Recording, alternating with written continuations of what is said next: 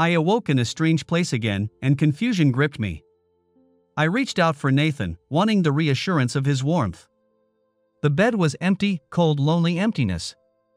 I fell back on my pillow and the gaping wound of my life overwhelmed me. I wept, the bitterness of my tears scalding my cheeks as it had every morning for 5 years. I heard stirring in the next room and quickly reached for the box of tissues beside the bed. I composed myself. Marilee was awake, and I couldn't let her see me crying. I heard her footsteps and she appeared in the open doorway. Her angelic little face peeked around the door. She saw that I was awake and her face lit with joy. She walked toward the lonely bed, Claire in her right hand, being dragged by one foot, her foam-stuffed head bumping along the carpet. "Hi, Mama," she said. "Can we get dressed and go get breakfast?" "Yes, baby," I told her. "Let Mama shower, and we'll go."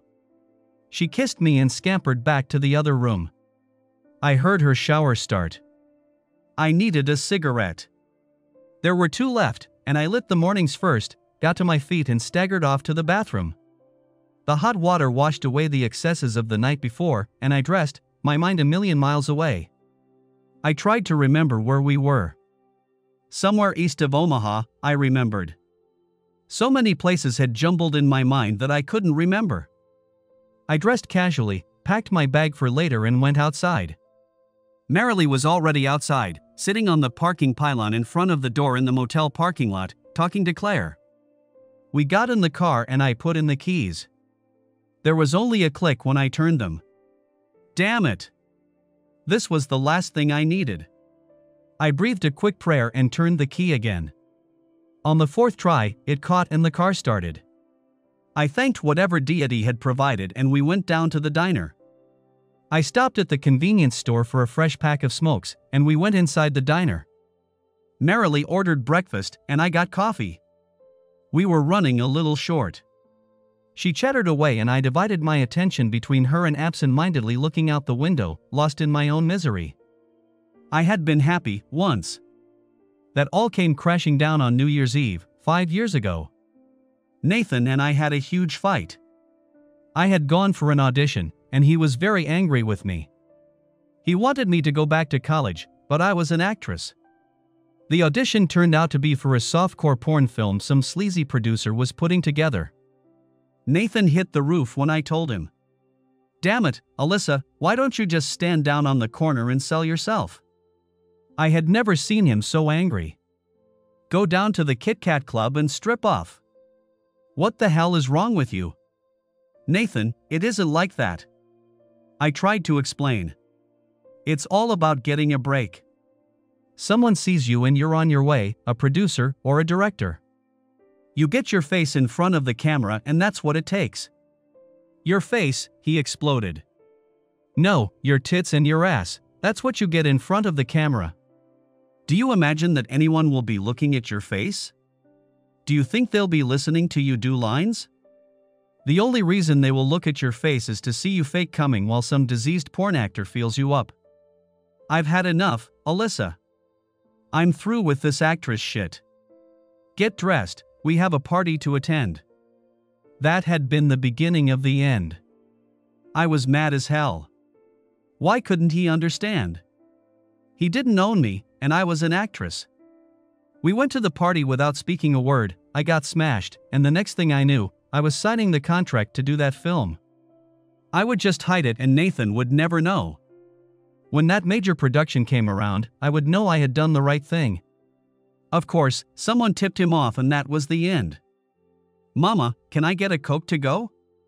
Marilee asked. "Yes, baby." I signaled the waitress. I never spoke to Nathan again. He refused to have any contact with me and I got the divorce papers a week later. I had a drunken weekend, ended up sleeping with my co-star and 6 weeks later, I found out I was pregnant. I never saw my co-star again and never wanted to see him.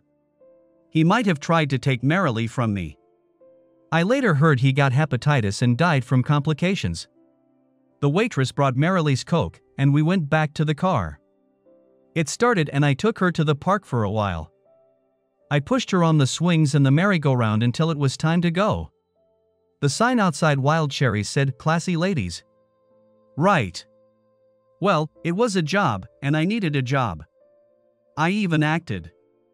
I acted as if I was having a good time, was turned on by all the creeps trying to get their hands on me, and gave a damn about anything that happened. I took Merrily to the dressing room, got her a can of Coke to refill her drink, and got dressed. Maybe undressed would be a better word. A black leather jacket, black leather shorts, so short my ass hung out, a red lace bra and panties, that's what we actresses wore. At least the ones who worked at Wild Cherries. I kissed Merrily, put Claire in her arms, told her I'd be back after my set, and walked down to the runway for my intro. I did my thing, shuddering on the inside as the creepy men sitting around the stage, eyes glinting like ravening beasts, greasy lank hair and sweating faces, leered at my routine. Old men, bitter and cynical, young losers, unable to get a date, all lusting over the gyrations of a 30-year-old woman who looked older than she was, 5 years of self-destruction showing in the lines around her eyes, boobs beginning to sag, ass no longer as tight as it once was. We were a crowd of losers, huddled together in our misery, which always loves company. I finished my routine and the desultory rain of bills followed. I smiled my plastic smile, gathered the money and strutted off stage, my self-disgust almost more than I could bear. This was the least disgusting thing I was. When I got to the dressing room, I discovered the most disgusting thing I was. There she sat, in front of the mirror, garish makeup applied to that innocence, a pink boa around her little shoulders, some scraps of lace tied around her child's body. "Look, Mama, I'm a dancer." She was beaming with pride, and my soul withered and died. The tears fell from my eyes in a bitter rain and I collapsed to the floor. If I'd had the means, I would have taken my life, right there in that dressing room. My heart, my only reason for existing, had just finished my own personal tale of horror and despair. "Why are you crying, Mama? Didn't I do it right? What's wrong?" My precious girl flung her tiny arms around my neck and began to cry, too. Why was I crying? Because no one, including me, respected me enough to care whether I lived or died? No. That was exactly how much respect I deserved. Because every bit of hope and potential and joy, every bit of life, had been callously wrung out of me for the amusement of others? No. My own choices had led me here. Was I crying over the way Nathan left me, even after 6 years? Maybe, a little. Why was I crying? Because of all the women in the world, the one I least wanted my daughter to be like was me. I clutched at Merrily as if she was all that was left of the shattered former person I had become. Which was pretty much the truth. A gentle hand on my shoulder recalled me to the present. "I'm sorry, Jazz." That was my stage name. She was so excited and wanted it so badly, and she's so cute we just couldn't tell her no. I nodded. I felt like scratching her eyes out for what she'd done to my innocent daughter, but it wasn't her fault. Like everything else, this was on me. "There's a customer asking for Jazz." The bored waitress who poked her head in the dressing room door didn't even notice that I was crumpled on the floor, in no shape to see a customer. Hell, she wouldn't have noticed if I had gone ahead and killed myself, as long as there wasn't too much of a mess. "I'll take it." The hand on my shoulder was gone. It was a measure of my despair that my only thought was that I could really have used the money she was going to get. "Mama, your makeup is a mess." My daughter was staring critically at my face. "Come on, we need to wash it all off and start over." Merrily took my hand and pulled me toward the sink in the corner of the dressing room. "Well, young Miss Merrily, yours isn't any better." I held her up so she could see herself in the mirror. She giggled. "Off it comes now," I said, and began to scrub her. The industrial strength makeup we actresses used clung tenaciously to her soft, tender little girl skin, but after 10 minutes work I had removed every trace, except for the pink flush which my scrubbing had left on the cheeks I could never resist kissing. I sent her off to find her clothes while I cleaned my own face. My face. It was as if it wasn't really part of me, not really, it was something I used, like my stage clothes. Had it always been like that? I'd always been told I was pretty, even when I was younger than Merrily. Nathan had always said he could spend hours just looking at my face. It was one of the things I came to love about him. He loved my face just as much as the sexy bits, though he had certainly appreciated those, too. What had happened? My musings were interrupted when the dancer who'd taken the call for me put 3 crisp 50s on the dressing table in front of me. "Jazz, you need to go home. I've paid your tip out, take this and take your daughter home." She sighed. "I've been where you are, I know. Does it get better?" I didn't have to tell her what it was. "I don't know. I hope so. It can't get much worse." Never say it can't get any worse, because that's when it does. The serious tone in which Marilee recited the old nostrum broke the tension. "Let Mama get changed and we'll go. Do you want to go back to the park?" She did. I wondered if I had ever been as excited about anything as she was about the simp. Lou treat. I knew I hadn't in the last 6 years. Oh, right. Acting.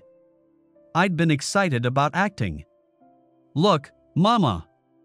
There are other kids at the park."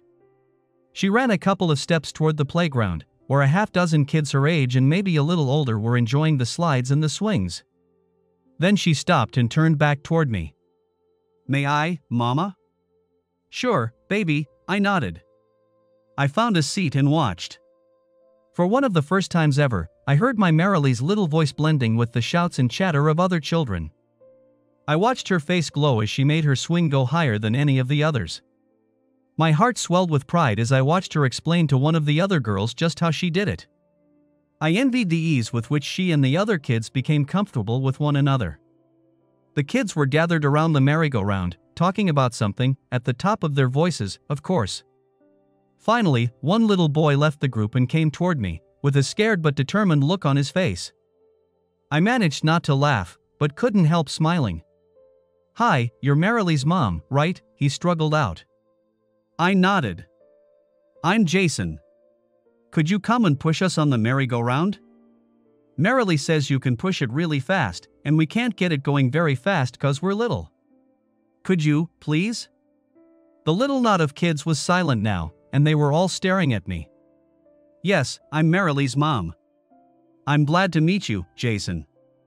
I held out my hand to him, just as my own mom had taught me, all those years ago. We shook hands. "I'll be glad to push you really fast on the merry-go-round, but you have to promise to hang on tight and not to be afraid." I couldn't help smiling as I saw his little chin jut out and his eyes flash. "I'm not afraid. That's why they made me come talk to you. You are a stranger, you know. But Marilee's cool, so I figured you would be, too.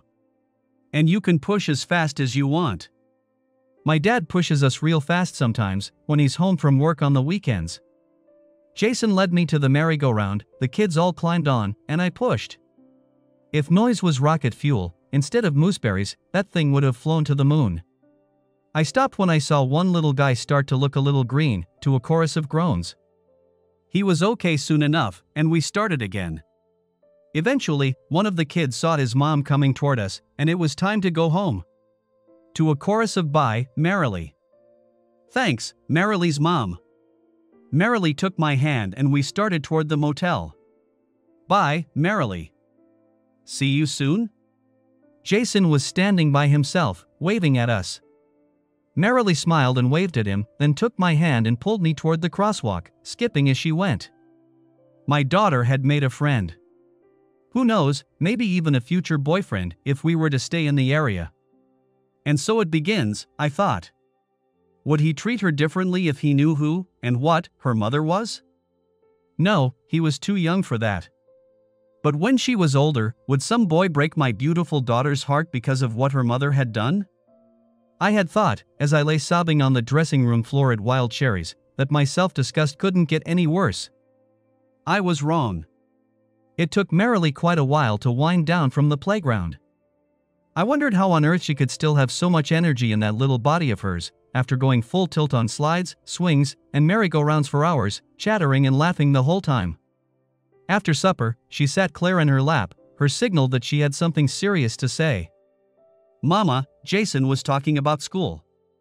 All the kids that were there go," he said, "and they're learning to read and everything.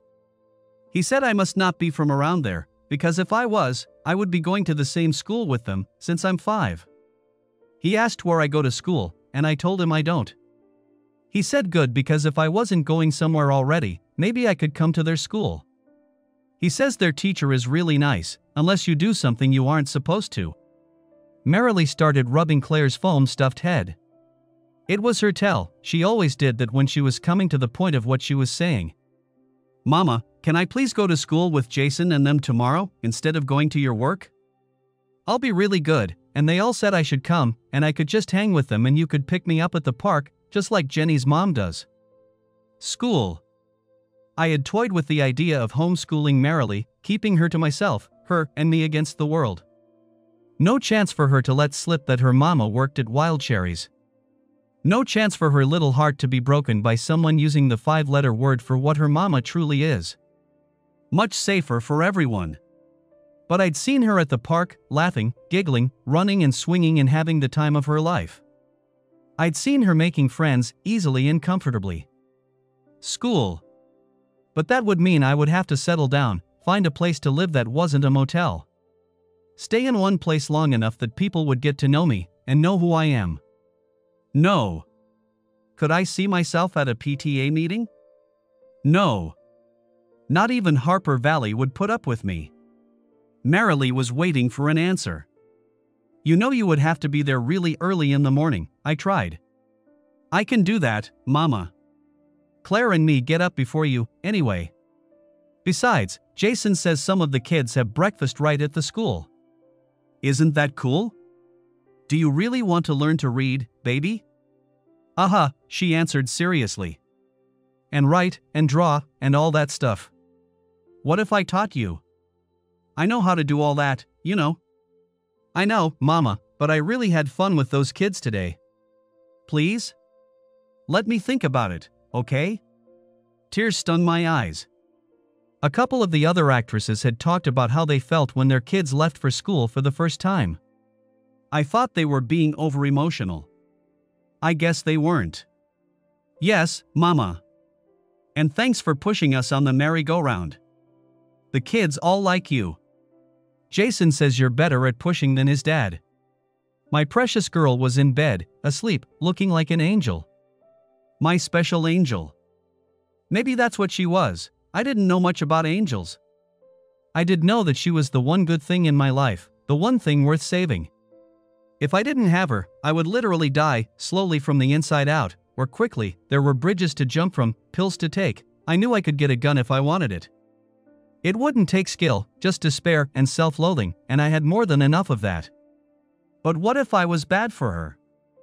Marilee was meant to be with other people. All of us humans are. Something bloomed in her as she played happily and innocently with those other children today. It was natural and right, and she just glowed. She was still glowing as she lay there sleeping. I'd thought every now and then about what we'd do about Marilee's schooling. I'd had this sort of romantic vision of her and me as nomads, going from place to place living off the land, her doing her lessons in the van or the dressing room while I acted, and being happy and contented with just each other.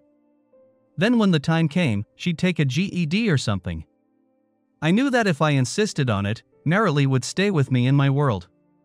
But what about all the other stuff that went on in my world? What would happen when she started asking her innocent questions about what I really did at work, and what I was doing with those men? Not to mention the drug exposure. At 5, she just accepted without questioning, just like she'd accepted being made up and dressed as a dancer. That wouldn't last forever. Would she come to hate me, then? Or worse yet, if she didn't hate me, would she want to be like me? Heaven help me, not that. Anything but that. But what could I do? I was making a living, the only way I knew how, I thought defensively. I was a single mom, playing the hand I'd been dealt as best I could, and just who had dealt that hand? I was doing my best for my daughter, within my limits and those of my situation. Or was I? Was I just doing what was best for me, and holding on to Marilee because without her I'd die? What if my holding on to her was destroying her? Shit. I needed a smoke. Well, what I really needed was a good stiff drink or 3, but I didn't keep booze in the room with Marilee. The pack I'd bought that morning was still almost full. Good, I thought. Smokes cost money. I smiled briefly as I remembered what I'd been doing that afternoon instead of smoking. Then I frowned as I remembered that there'd be no money coming in tonight. Better make sure there would be tomorrow night. I still had enough on the ball that I was pretty sure I could make that happen. After all, that's what had gotten me this far, right? A wave of disgust passed over me. I stared at the pack of cigarettes as if it contained the one brilliant answer to all my problems. Yeah, right, I thought, there's nothing wrong with me that a winning lottery ticket wouldn't cure. Nothing except I'm a used up, washed out. For some reason, my idiotic mind brought back the memory of a stupid paper I'd written in high school about tobacco farming. It was a waste of land that could be better used for growing food. We paid huge amounts of tax money to pay people to grow something that was bad for us, and so on. I had argued so passionately. I was passionate about everything, back then. What was I passionate about now? I tossed the pack of smokes to the dresser. No answers there. I was passionate about one thing, and only one thing, merrily. Over the last 5 years, every other passion, every other bit of life and hope had been wrung out of me for the temporary amusement of others. One pathetic loser to another. It was like wringing a wet rag over the parched ground of the desert. The rag is dry, but the desert is just as arid as before. I didn't use the word love anymore, even with Marilee. But I would walk through a wall for her. I would give my life for hers, without a second thought. But what would become of her then? A penniless orphan, a ward of the state? I knew what happened to young girls in the system. Maybe a family with a little boy like Jason would adopt her. She would like that, I knew. But far more likely, she would be passed from one foster parent to another, and would be lucky to survive. Suddenly I thought of Nathan's parents. Ben and Sarah were Jewish, not the Orthodox kind with long beards and things, but some other kind. They used to joke that they were the only Jews left in Texas. There used to be another family, but we had a theological disagreement, and we told them Texas wasn't big enough for both of us, so they moved to Arkansas. Despite their joking, they were serious about their religion, especially the parts about taking care of other people. They weren't the richest folks I knew by a long shot, but they were the most giving, and Nathan was just like them. I couldn't think of anyone who would make better parents for her. She wasn't their granddaughter, I didn't know who her father was, and I wasn't their daughter anymore. But would they be willing to adopt her, just for her? Could I do that for Marilee? Could they? How would I dare ask? I had to do something, though. Marilee went to school. I somehow got that piece of shit started one more time, took her down to the school, filled out some papers with my embarrassing information, and an aide took her off down the hall. She turned to wave at the door of the classroom and I walked quickly out, the scalding tears of my loss burning my cheeks. I'd thought I was stronger, but I'd never had my baby in the care of someone else. It was the normal day. The same old cliches. The same soulless faces in the crowd. I did a lap dance for some fat, smelly pig. My acting was better than ever. Right, I told myself. Still, it was $50. I needed more. That always meant one thing. My sense of self-loathing was almost more than I could bear. It was time to pick Marilee up from the park. I got in the car. The damn thing gave me fits again. What the hell was wrong with it? Nathan could have told me. He knew about cars. We ate supper at the diner in the motel parking lot. My meager collection of bills from the club mostly expended for a greasy meal. Marilee chattered happily as the fading sound of the pounding music from the club echoed through my head. We went back to our rooms. Rent by the week, that's how we lived. The air freshener couldn't mask the funky odor emanating from the pores of the room. Marilee watched TV for a while and we sat together on my bed, her little warm body cuddled up against me. I read her a book, and she drifted off, an angel with the smell of cigarettes in her hair.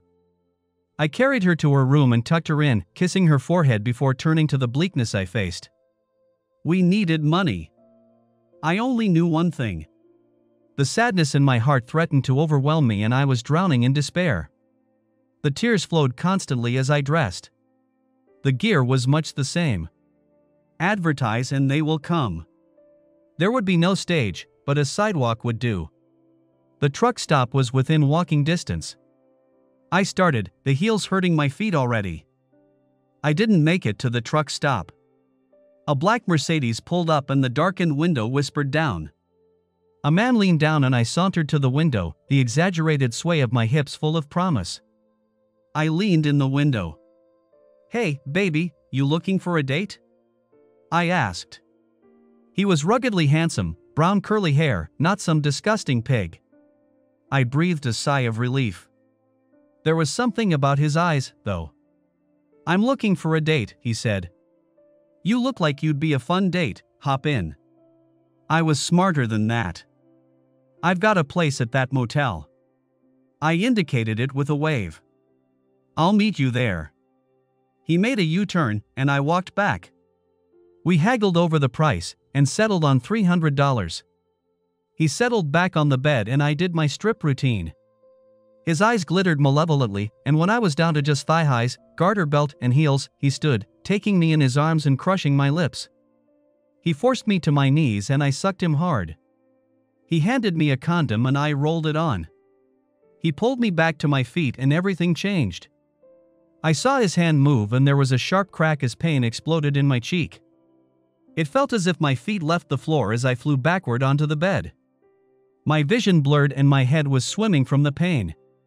He was on top of me, sitting on my stomach, his erection between my tits, and he hit me again. This was going to get ugly. My head rocked from side to side as he methodically turned my face to hamburger. The beating stopped and he was forcing himself inside. I was bone dry, and the pain was excruciating. My scream of pain seemed to turn him on and he battered away at me. My vision narrowed to a small tunnel and I sobbed and whimpered as he hammered away. I turned my head and there merrily was Claire clutched in her little arms, tears streaming down her cheeks, watching her mother be destroyed by a stranger. She fled back to her room. It was mercifully short, and he dressed quickly, spitting on me and contemptuously throwing the money on my quivering body. I turned on my stomach and heard the door close. He was gone. I was alone in my pit of torment. I lay there, face down, staring vacantly at the wall I never saw, mind numbed and body racked with pain. I did notice that my face was bleeding on the sheets. I felt it. There was a feather caress on the skin of my back. Tiny fingers stroked me and I felt a little curly head press against me, a warm little arm over my back. "Mama?"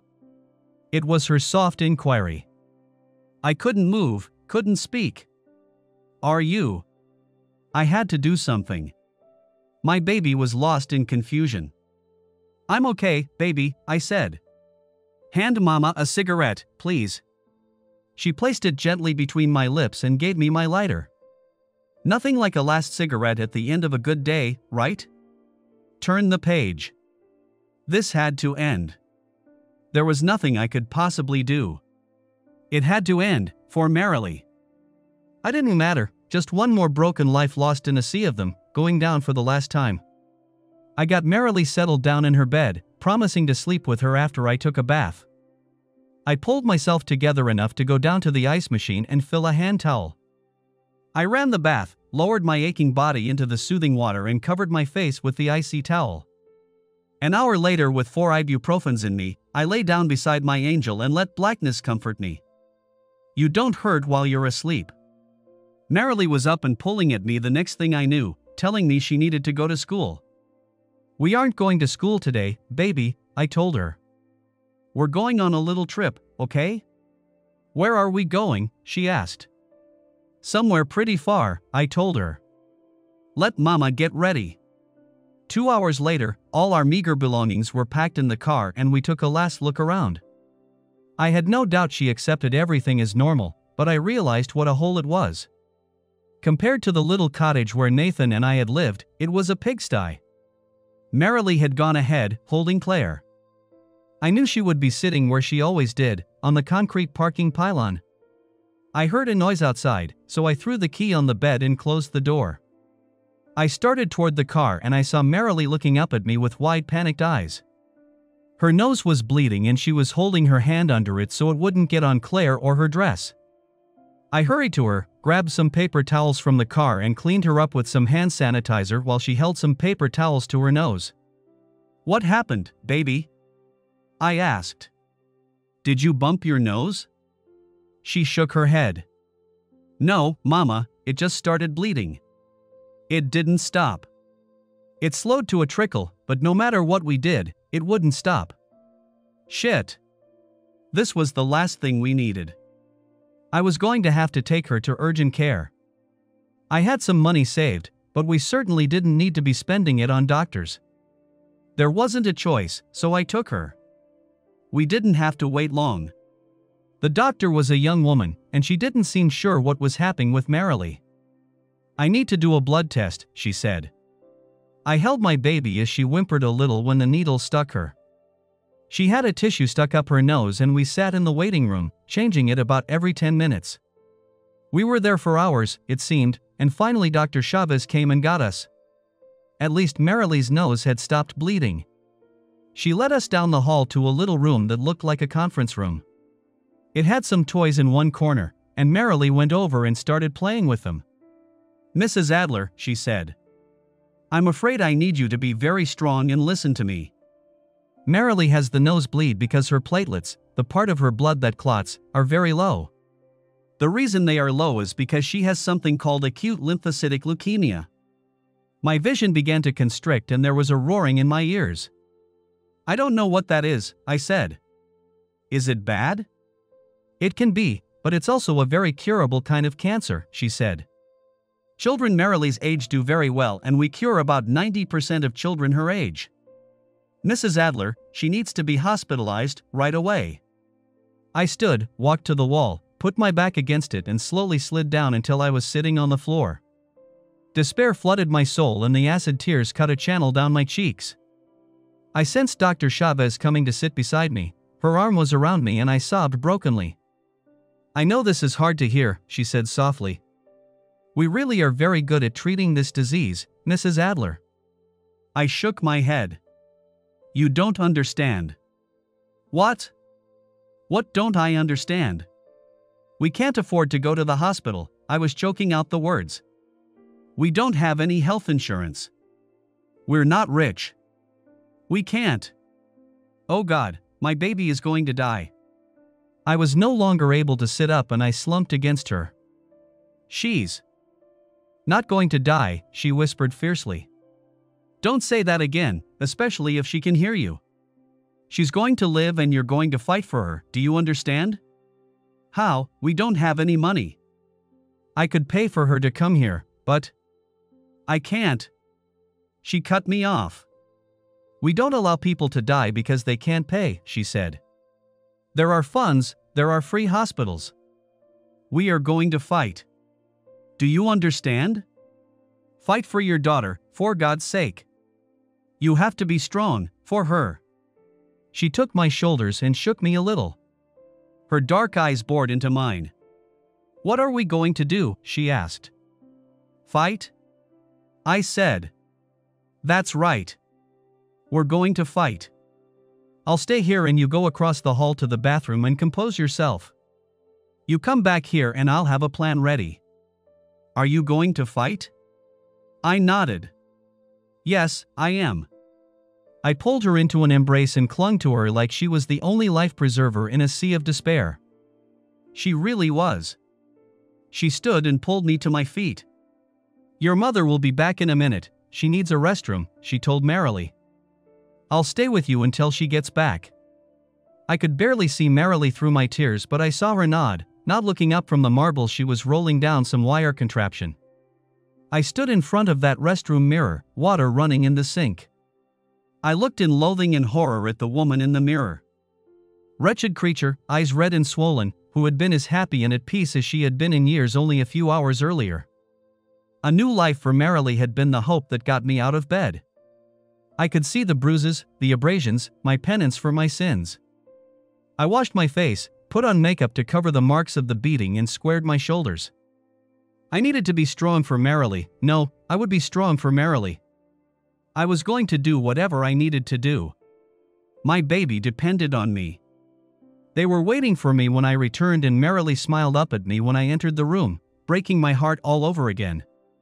No. I was not going to cry. I went to her, lifting her to her feet, bending to get Claire. I held her on my lap and Dr. Chavez sat beside us. Merrily. I didn't know where to begin. Baby, the doctor says that you're sick and you need to go to the hospital. That's why your nose was bleeding. I'm going to be with you, all the time, always. You need to be brave, baby. Can you do that? What's wrong with me? She asked. You have something called all, Dr. Chavez told her. There is something wrong with the way your body makes blood. The hospital will help you, but you'll have to take a lot of medicine. Will you be brave, like your mother said, and take all the medicine? Will it taste nasty? Merrily asked. We both laughed a little. That's what I love about children, Dr. Chavez told me. Yes, some of it won't taste very good, merrily. We'll always give you something that tastes good, after the medicine, though, so you will only taste the bad things for a second, okay? Merrily nodded. If I have to, I will, she said. I'm not very brave, though. That's not true, I told her. You're the bravest person I know. Dr. Chavez promised to meet us at the hospital and make sure everything would be ready for us. All our things were in the car, anyway, so we drove straight to the hospital. Dr. Chavez was as good as her word, and as soon as we were checked in, she brought another doctor and introduced us to her. This is Dr. Morgan, she said. She's a pediatric oncologist. She knows how to help you, she explained to Merrily. The long nightmare began. Turn the page. 2 days later, I finally worked up the courage to do what I had been dreading. I called Nathan. I had a very good reason for doing that. Merrily needed a blood transfusion. She needed platelets, but also red blood cells. They had tested her and it turned out that her blood type was AB negative. I only knew one person with that blood type, Nathan. Dr. Morgan told us it was very rare and we needed to find donors. She could take O negative, but AB negative would be best. A wild thought had crossed my mind. Could it be possible that Nathan was her father? I dredged through my old memories, painful and bleeding though they were. It wasn't impossible. In any case, Nathan was a kind man. I doubted he would refuse to donate, and it was our best possibility. I was an A negative, so couldn't donate. I called him on a hospital phone. I doubted he would take a call from me. His phone forwarded to his work number, and he answered. Nathan Adler, how may I help you? I froze. No words came and my mind stopped, along with my heart. That voice, just the same, deep, husky, and kind. It paralyzed me. Hello, how may I help you? I forced words through the numb channels of my brain and over my lips. Nathan, please don't hang up.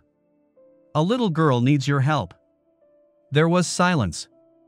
Nathan? Please don't hang up, I begged. Alyssa? What, where, never mind. What did you say about a little girl? She needs a blood transfusion, she has your blood type, she has leukemia, I couldn't think of anyone else. She needs help, Nathan. Please, I'm begging you, please do it for her. I knew I was babbling so I stopped. There was another silence.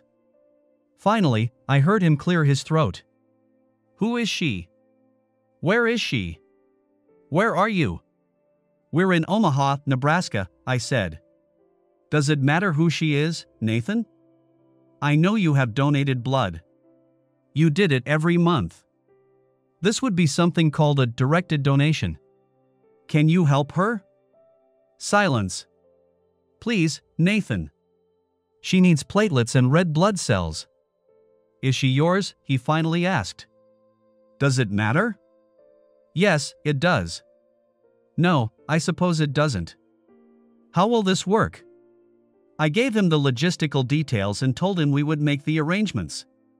All he needed to do was donate. Nathan, I'm so grateful. I'll need to talk to the doctors and then can I call you back and tell you what we need to do? Yes, I'm leaving work, now. I'll go to the Red Cross. Here's my cell phone number. He gave it to me, and after thanking him again, I called a nurse who got Dr. Chavez. She gave me all the information and I called Nathan back. He answered, and I gave him all the information, told him that Dr. Chavez had made all the arrangements, and he agreed. He spoke the dreaded words. Alyssa, I need to know. Is this girl your daughter? I didn't want to tell him. I was so afraid he would refuse. Yes, Nathan, she is. Please, I know you hate me, and it's impossible for you to hate me any more than I hate myself, but please don't punish her because of me. She is innocent, Nathan. Whatever you want to do to me, I deserve, but please don't blame her for anything. She's... He interrupted. I'm not going to punish anyone, Alyssa. Take a breath. I'm almost to the Red Cross. I'm going to donate. What I want to know is... You have a daughter with AB-negative blood. I have AB-negative blood. How old is she, Alyssa? The nightmare was deepening, the darkness creeping over my mind and body. She's 5, I managed to breathe. Do you know the odds of that? He asked. Less than 1% of the people in the world have AB-negative. Alyssa, is she my daughter? I don't know, I wailed. I never knew her blood type. She's sick, Nathan. Can you please just help her? Yes.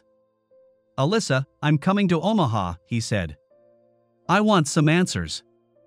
I don't know. I told you. We're going to find out, he said. I'll be there tomorrow. I'm going in the Red Cross now. Call me at 10 in the morning and I'll tell you what time I'll be there. Do you have a phone? I gave him my number and the hospital number, and he ended the call. Terror overcame me. What if she was his? What would he do? What would I do? I wanted to take Marilee and run far away where no one would ever find us, but I couldn't. She was sick. I had to stay. Would he take her away from me? I was nearly paralyzed with dread. I got a cup of coffee and sat in the waiting room for a minute. My thoughts whirled and suddenly a cold clarity settled over me. If by some wild chance she was Nathan's, if he wanted her and would take her, she would be far better off with him than with me. Did I want the best for her, or was I still the same incredibly selfish and self-centered person I'd always been? I was a stripper. There was no use in clinging to my illusions. Worse, I was a whore. There was no dressing it up. I was an aging stripper and whore. I wept for those dreams, long vanished over the horizon of my life, dreams of Nathan and me, looking down lovingly on the child we made together. She would be so much better off with Nathan. If Marilee was with Nathan, she would be immeasurably better off. I had been thinking of his parents, of giving Marilee to them. Would Nathan not be as good, or better? He would, and they would have a granddaughter they would spoil to death. If she was his. It was time to turn that page. I spent a long miserable night in the chair beside Marilee's bed. It reclined a little and one of the kind nurses got me a pillow and a warm blanket. I managed to sleep a little, but my mind and heart were so full of dread, and the horror of my baby having a deadly disease combined with the uncomfortable chair made me sleep in brief nightmare-filled episodes. When I awakened from one of those evil dreams, the room was light and Dr. Morgan was writing on her tablet, standing at the foot of Marilee's bed. "Good morning," she said. "I have a treatment plan worked out. May I explain it to you?" "Yes, of course," I said. "Can I get a cup of coffee or something, first?" "Yes, just go across the hall and there is a pot there." "I should have brought you one," she said. "Do you need something to eat?" The thought of eating anything made me feel sick. "No, just some coffee," I said. When I got back, we sat together beside my sleeping angel and she told me what was going to happen. "The first thing we're going to do is get her a central line catheter," she explained. "What's that?" I asked.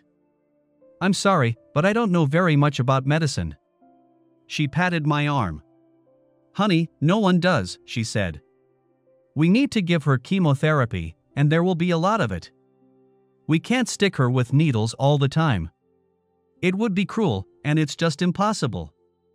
This will be a line that goes into her upper chest and all the way into her heart. It's not dangerous so long as we keep the entry clean. We'll show you how to take care of it. It's a surgical procedure, and she'll need to be in surgery to get it. Okay, I guess she needs it, I said. Yes, she does. Once we get this done, we can start her treatments. I have her scheduled for 10 a.m. I nodded, then remembered. Nathan, my ex-husband, is coming here. He's the blood donor I told you about. I'm supposed to call him at 10. Is he her father? She asked. That brought the panic to the surface and I began to cry. How many tears did I have? I don't. I couldn't get the words out. She hugged me. It doesn't matter, she said. You'll have to call him earlier, or you can call him while she's in surgery, okay? She handed me the box of tissues. I nodded.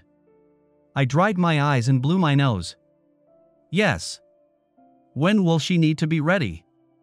We'll let her sleep as long as she wants, she said. If she's still asleep when it's prep time, we'll wake her up. She was still asleep at 9, and 2 men, dressed in surgical wear, came pushing a bed on wheels into the room. I woke her up. Baby, we need to go with these men, I told her. You are going to get a tube in you so you can get medicine to help you not be sick anymore. She smiled up at the men and one of them asked, Can I pick you up and move you to this other bed? Yes, she nodded. Can Claire come? He looked confused for a minute until she held Claire up for him to see. He smiled. Yes, she can come. When we take you into the other room, can Claire stay with your mom? Marilee nodded. Yes, her and Mom are friends. We left the room and rode the elevator down 2 floors. When we got to the surgery, they handed Claire to me and rolled Marilee through a set of double doors. They left the doors open so she could still see me and placed a mask on her. I saw one of them open a valve and Marilee looked at me. I could see a look of panic in her eyes, then they gently closed. I didn't realize I was crying until I felt the hot liquid fall on my arm. It's okay, one of the guys patted me on the shoulder. This isn't dangerous, and the surgeon is very good. We'll keep her safe and it will be over in about an hour. You go to the waiting room and as soon as she goes to recovery, we'll come and get you so you can be there when she wakes up. I made my way on my wobbly legs with my blurred vision to the waiting room. I sat there, in shock for a moment, then something came swimming up from the back of my mind. I needed to call Nathan. He answered on the second ring. Is everything okay with your daughter? I almost broke down. It was so like him. He was worried about Marilee, even with everything else that he had to be thinking. She's in surgery getting a thing so they can give her chemo, I told him. Good, he said. I'm at the airport, Alyssa. My flight board's in 40 minutes. I'll land there just before noon. What hospital is she in? I gave him the information. Nathan, He cut me off. It doesn't matter, Alyssa. Take care of her and we can find some answers, get everything out when I get there, okay? I sniffed. Yes, Nathan, thank you. I know, she needs. Yes, I know. I'll be there. Take care of her. He was gone. I could feel the pages flipping in my head. Marilee was as happy as a little lark. There was some bag of something dripping into her new central line. She had taken some pills and a bitter-tasting liquid. The nurse had given her a bag of cheese and onion-flavored chips to take any yucky taste away. I was watching her little cheese-colored fingers work on emptying the bag. There was a sound at the door, and when I looked up, Nathan was there. Panic gripped my heart like the jaws of a vice. I stood up and quailed as his eyes took in the scene. I had gone to the car while Marilee was in surgery, got my least slutty-looking outfit, taken a shower and put on enough makeup to cover the lingering bruises. I knew what he saw, though. Nathan. He put his fingers to his lips, beckoned to me and stepped outside before Marilee saw him. Mama is going just outside in the hall, I told her. Call if you need me. She nodded and I walked out, my heart thudding a million beats a minute. How do you want to handle this? he asked when I stood in front of him, terror freezing me. I finally found my voice. You mean, who you are? He nodded. Maybe I can just be the person giving her blood for now, he said. Alyssa, I want a DNA test done, as soon as possible. Nathan, are you going to try to take her away from me if? Good God, Alyssa. No, but if I'm her father I want to know, and I want to be part of her life. Surely you can understand that. I'm not a monster who takes some kid away from her mother, no matter what you think about me. I never thought you were a monster, I managed to stammer. She's all I have, Nathan. Please don't take her away from me. She's all I have. I broke down, in spite of all my promises to myself and to God. I started to collapse, and he was there, holding me up, supporting me, and I clung to him like I was drowning and he was a life preserver. It took me a few minutes to get myself together, and he held me. I never wanted to move. The memories crowded my mind, flooding over me, and I felt safe there, as if the hideous nightmare I'd made of my life could dissolve there in his arms. I knew it couldn't be. I wasn't that starry-eyed girl, that incredibly naive idiot. Alyssa, the actress. I was Alyssa, the stripper, the filthy whore. I didn't deserve to touch him. I would make him as unclean as I was. I stepped back. Thank you, I managed to whisper. I already got them to do a DNA test on her. You need to get one done. I did, he said. I should have the results tomorrow. We'll just need to get them compared. Do you want to meet her now? I asked. His face lit up like a neon sign. Please, he said. As I turned, and just before we entered the room, he put his hand on my arm. I'm not going to try to take her, Alyssa. I can see you love her. I nodded and we went in. She was watching a cartoon and just glanced at us. Baby, I want to introduce you to someone. I got her attention. This is Nathan. He's here because he has the same kind of blood you do, and he's going to give you his blood when you need it. Her dimples popped out with her smile. Hello, Nathan, she said. Thank you for helping me. I hate getting needles in me, so I know you must not like it. If you stay, we can be friends. I'm Marilee. This is Claire. She held Claire up so he could see her. Can I hold Claire? He asked, his voice incredibly gentle. Yes, but not too long, she said. I'm sick and she takes care of me. He took Claire and hugged her. Thank you for taking care of Marilee, he told her. He handed her back and stood there for a minute, his eyes never leaving Marilee's face. Would you mind if I sat down by you on your bed and we can talk for a while? He asked. She scooched over a little. Yes, but can we wait until the cartoon is over before we talk? Absolutely. He sat on the bed and turned his attention to the TV. I watched them and saw her little hand reach out and slip into his big one. I nearly lost it. I was feeling so threatened, so emotional, so every feeling imaginable, even hopeful, something I hadn't felt in a very long time. Nathan spent the afternoon with her, and he was absolutely charming. He told her silly jokes, inspiring her to make up ones just as silly, and they became completely comfortable with each other while I became increasingly agitated. He finally sensed my mood and told Marilee he was going to talk to me, outside. She said she was going to take a nap, and she was soon dreaming. He disengaged the hand she had been holding all afternoon and we stepped outside. There was a little conference room across the hall where the coffee pot was, and he steered me in, got us both a cup of coffee and we sat in facing chairs. Alyssa, have you thought about what we're going to do if I'm her father? He asked. Yes, a little bit since we've been here, I said. I swear to God, Nathan, I had no idea. It doesn't matter, he said. Tell me what you were thinking. I didn't know where to start. Do you think you could love her? I asked. I already do, he said. God, how could anyone not love her? I don't know, I said. I know I do. What if she's not, Nathan? What if she's not yours? How likely do you think that is? I thought a minute. Not very likely, I finally decided. I swear to you, Nathan, I never knew her blood type. She's never been sick and needed a blood test before. I believe you, he said. Do you live here in Omaha? I had no idea what to say. How could I possibly describe the shit pile of my life? Not really, I said. I had a gig. I just couldn't. It doesn't matter, he said. How long is she going to be in the hospital? Dr. Morgan says like 28 days, I said.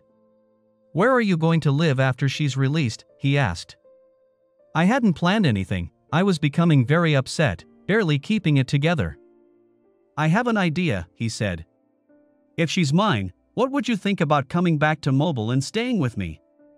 She needs a stable place, Alyssa. I don't think 28 days will be the end of it. Did the doctor tell you anything? Yes, they said she will be in remission when she's released and that she'll have 2 years of chemo, then they'll monitor her for 5 years. See, she needs to have a stable life. Alyssa. I know. God, Nathan, don't you think I know? We don't have anywhere, no one. I couldn't go on. That's what I'm telling you, he said. I will do anything for her, Alyssa. If she's my daughter, and I believe she is, everything I have is hers. What about? I choked and couldn't get it out. You can stay with me, too, he said. She needs her mother. I know it will be hard for us. I'm not talking about anything between us but being her parents. You understand? I nodded. I'll think about it, Nathan. Thank you. You're being incredibly kind, but then you've always been. Good, he said. Let's go back in there and watch her sleep. I've missed out on 5 years of watching her. I'm so sorry. I fled. I found a restroom and sat in a stall, crying bitter tears until my eyes ran dry. I was a fucking mess, but Marilee needed me. I composed myself as best I could. When I got to the room, he was sitting in a chair by her bed and she had found his hand in her sleep. The DNA comparison had a line at the bottom. Based on our analysis and on the statistical analysis of the results, it is practically proven that Subject B is the biological father of Subject A. I knew it. Nathan was elated. When can we tell her, Alyssa? We were sitting in the little conference room. I was incredibly conflicted. This was what I hoped, what I wanted, but what would this mean? I had no idea. I was at sea without a rudder. I had to say something. Marilee was getting a breathing treatment. As soon as she gets back? Yes, thank you, Alyssa. I promise you won't be sorry, he said. I had to smile. I already am, I said. He grinned that disarming look he had, pulled me to my feet and danced me around the room. A nurse came by and stared at us, shook her head with a smile and left. He practically dragged me back to the room and had a goofy smile permanently fixed on his face. When they brought Marilee back, he snatched her out of the rolling bed and tucked her into hers. Your mother and I have something to tell you, he said, as soon as the nurses were gone. Is it something good? She asked. Am I getting out of the hospital? Me and Claire want a cheeseburger. I hugged her, sitting on one side of her while Nathan sat on the other, both of us holding her hands. No, baby, we aren't getting out of the hospital yet, I said. It will be a while longer. We'll get you a cheeseburger, though. This is something else. You know how they took your blood and tested it? She nodded. Yes, I remember. Well, they tested Nathan's blood, too, and we found something out. This was before you were born, honey, but Mama and Nathan used to be married. When they tested Nathan's blood, we found out that he's your father. Her eyes got big and round. She looked at my face, then his, and back to mine. Really? He put her hand to his cheek and nuzzled it. Really, he said. You're my baby, too, Marilee. Do you think you'll like having me for a dad? I like you, she said. I never had a dad before. It's always been just me and Mama. I know, he said. Do you think you might have room for me to love you, too? She thought for a minute. I still get to have mama? Yes, baby. You'll have me, I assured her. I meant it, but I was so afraid, so deep into the thought I wouldn't allow to come into consciousness. She thought for another moment. Then yes, I want you to be my dad, Nathan. Claire likes you, too. He snatched her up and hugged her like he was never going to let her go. Thank you, merrily, he said. I promise you that I'll be the best dad I can. I have something else to ask you.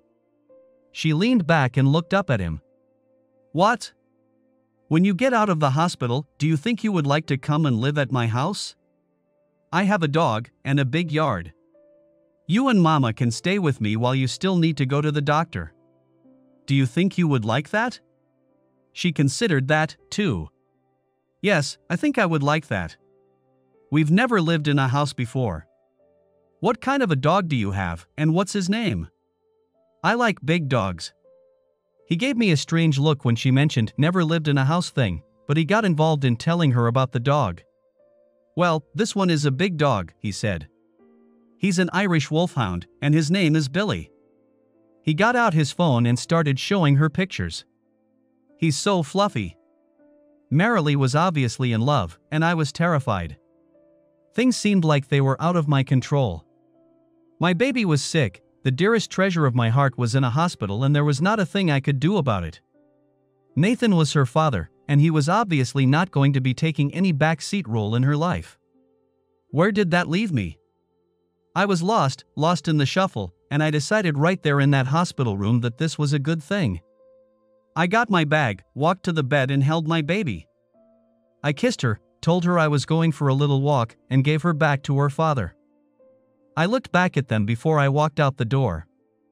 He was holding her on his lap, the lines from her chemo drooping down from her pole, and she was laughing up into her father's face, talking about how much she was going to love her dog. I smiled. This was best. She was where she belonged, and I didn't. Broken, nothing left, just emptiness and a sense that I had made it far enough to see merrily with her father, happy and secure. I made my slow way down the hall, got on the elevator and rode down to the lobby. There were people hurrying on their busy way, things to do. Just a normal day in their lives. Out the door and onto the sidewalk. The sun was shining, it was a beautiful day. I walked down the sidewalk and there was a food truck there. I remembered that I had promised merrily a cheeseburger. I stopped and asked the cook if he could deliver a sandwich to a little girl with cancer in the hospital. He wouldn't take my money, but he promised to take her the cheeseburger. I felt good. He was a good man. He gave me faith in humanity, in Nathan. He was a good man, too. I would bring nothing but pain to her life. I saw the bus coming. It was a block away. I walked to the front of the food truck and stepped into the gap between it and the car parked in front. I could hear the diesel engine of the bus approaching. The rhythm was the rhythm of my heart. It was there, it was time. I lifted my foot to step into the street. Of all the images to flash through my mind at that moment, it was one of the most absurd. It was the image of Merrily, standing in the door of a sleazy hotel room, peeking around to see if I was awake, dragging Claire by the foot as she ran joyfully to climb in bed with me. Motherhood, dragging a doll by the foot. I released the breath I didn't know I was holding and carefully put my foot back to the pavement. I was Merrily's mother, and she needed me. Not the me that I had become, but a better me. She would never abandon Claire as I was about to abandon her. My eyes were full of tears and I turned, hardly able to see, eyes on the ground in shame at what I had almost done. I took a step and he was there. I bumped against his body and he seized me by the shoulders, pushing me against the front of the food truck. "What the fuck, Alyssa?" His voice was not gentle. It was rough and filled with emotion, a barely held rage. "You were going to step in front of that bus, weren't you?" I couldn't meet his eyes. I was falling to pieces, the broken shards of me slipping away. I could only nod. He shook me. "God damn you, Alyssa." His hand drew back, and as I cowered away, I saw his eyes blazing at me. He caught himself and the fire slowly banked. No, he gathered me in his arms, squeezing me tightly. My God, girl, what the hell has happened in your life? I couldn't speak, only cry and tremble as he held me in those strong arms. It doesn't matter, he said. Forget about that. Tell me why you changed your mind. I wasn't going to let you do that, by the way. I was paralyzed, but he took my chin in his hand and tilted my face up, forcing me to meet his eyes. I thought she would be better off with you, and without me. The floodgates were opened and the words wouldn't stop pouring out of me. It was Claire. I thought about how much Marilee loves her, that I should love Marilee more than she loves Claire. I can't leave her, Nathan. I can't. I know I'm a horrible person, but I'm going to try to change. Do you know, the morning I found out she was sick, I was going to your parents' house? I was going to ask them to keep her. They are the best people I know, and I thought I was destroying her life. The story came tumbling out, all the wretched sordidness of my life, the horrible person I had become. It went on until he stopped me, putting his fingers over my lips, shushing me. It doesn't matter, Alyssa, he said. What matters is that little girl up there. She needs her mother and you can't do this to her. For God's sake, Alyssa, don't you think she has enough? No. It doesn't matter. I'm not going to beat you up. I wish I'd. No, it doesn't matter. I was better. The words had been cathartic, and I was better. He forced me to look into his eyes again. Promise me, on Marilee's life, that you aren't going to ever do anything like this again. He was insistent, compelling, drawing me, and I could not deny. No, Nathan. I won't. But? There are no buts, he was emphatic. I don't know what is going to happen, Alyssa. You're not the same person I remember, the person who did that stupid film. I really thought you were fucking. He heaved a sigh and ran his hand through his hair. I don't have any idea what I think of you right now, or what I feel for you. I do know I hate what you've been doing. But it doesn't matter. I shook my head. You're right. Marilee matters, I said. Yes, she does, and you matter to her. You matter to me, Alyssa. Can we just? I don't know.